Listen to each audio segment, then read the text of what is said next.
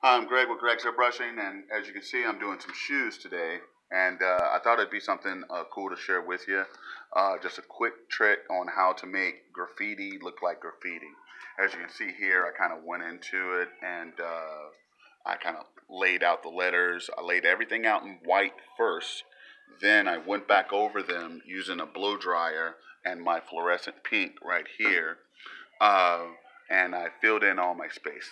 I went back in with black. As you can see, I'm just using a piece of tape to hold the shoe up here. I'm kind of drawing in the areas that I want blacked out to make everything look clean. And then this little technique right here that kind of looks like a line, but not. It's kind of like a faded line.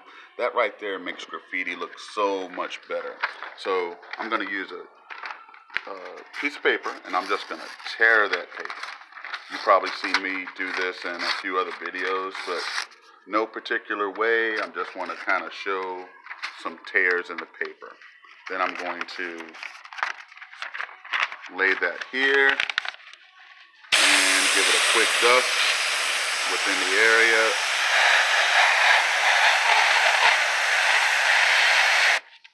And boom. As you can see, you have the graffiti sort of feel to that. If you wanted to go back in it, kind of sharpen up the area, you can do that too. Boom. It helps to define it a little bit more, but it gives your eye something more to look at. And boom. So all I'm going to do next is just go back in it and trim it up with some white, and that'll be it. Let me know if you guys have any questions or concerns, and we'll go from there.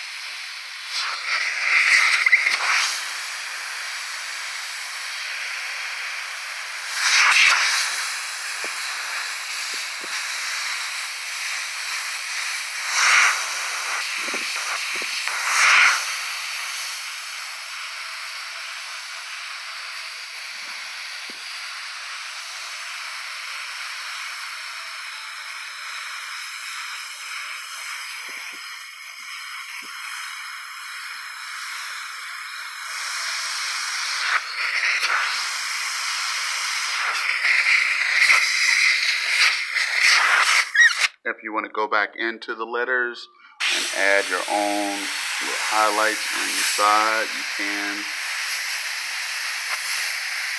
Graffiti's one of those styles of font where you can't add enough.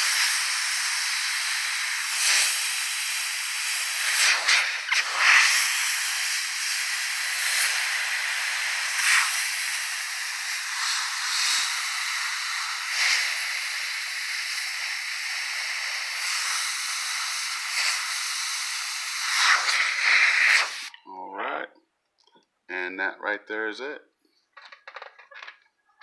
I'm Greg with Greg's Airbrushing. Until next time.